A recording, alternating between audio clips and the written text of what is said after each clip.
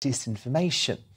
In a frightening address that should shock all true libertarians, Ardern casually called internet freedoms for the Joe Public a, quote, weapon of war. Watch.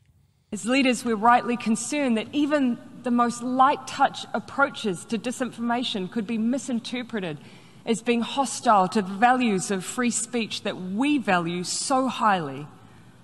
How do you tackle climate change if people do not believe it exists? How do you ensure the human rights of others are upheld when they are subjected to hateful and dangerous rhetoric and ideology? But we have an opportunity here to ensure that these particular weapons of war do not become an established part of warfare. Because for every new weapon we face, there is a new tool to overcome it. For every attempt to push the world into chaos is a collective conviction to bring us back to order. We have the means. We just need the collective will. It's not the first time power-hungry Ardern has had a true commie nature slip. Remember this Orwellian demand of her locked up and muzzled citizens during the pandemic? The most up-to-date information daily. You can trust us as a source of that information. You can also trust the Director General of Health and the Ministry of Health for that information. Otherwise, dismiss anything else. We will continue to be your single source of truth. We will provide information frequently. We will share everything we can, everything else you see, a grain of salt. Neil Oliver, Ardern proudly trashed civil liberties and bodily autonomy during COVID, and now she's waging war on free speech. What's this about?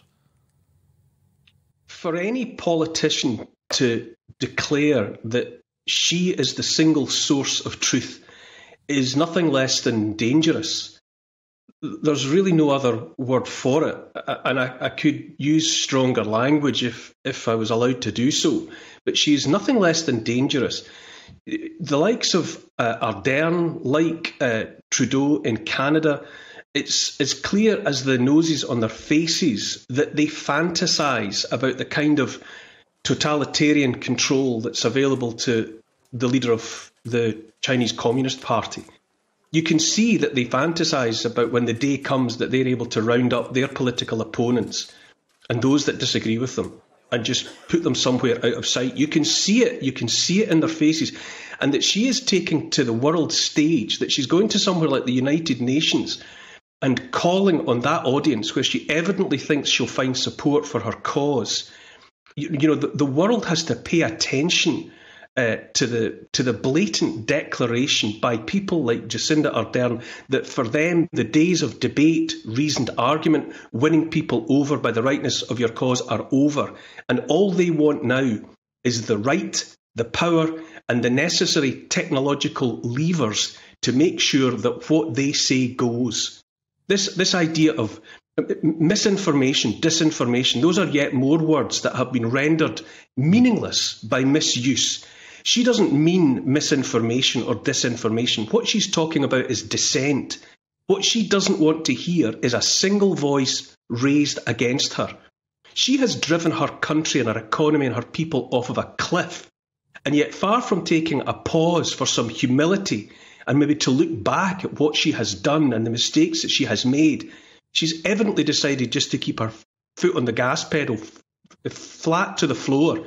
You know, she's across the Rubicon now. There's no turning back and no slowing down. Yeah, and let's just make sure, Neil, there's no criticism. That's the solution, isn't it? And the terrifying thing is, Neil, is that we know the big tech giants, you know, the likes of YouTube and Meta and Facebook and Twitter, they broadly agree with her.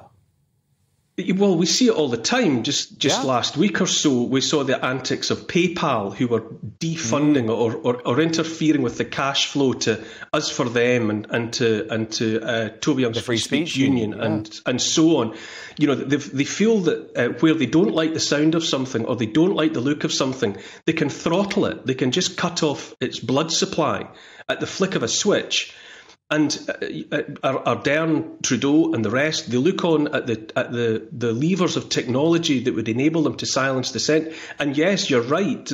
We've seen it so far that the likes of Facebook and Twitter are all too happy to get lockstep behind these tin pot tyrants that will brook no dissent and want the only voices on the airwaves to be their own. These people are so demonstrably using Aldous Huxley's Brave New World and Orwell's 1984 not as warnings but as manuals, textbooks. It's blatant now that these people just want they want dissenting voices silenced. They understand now that the technology is there to enable them to do that. And she says that with a smile on her face. She's sinister.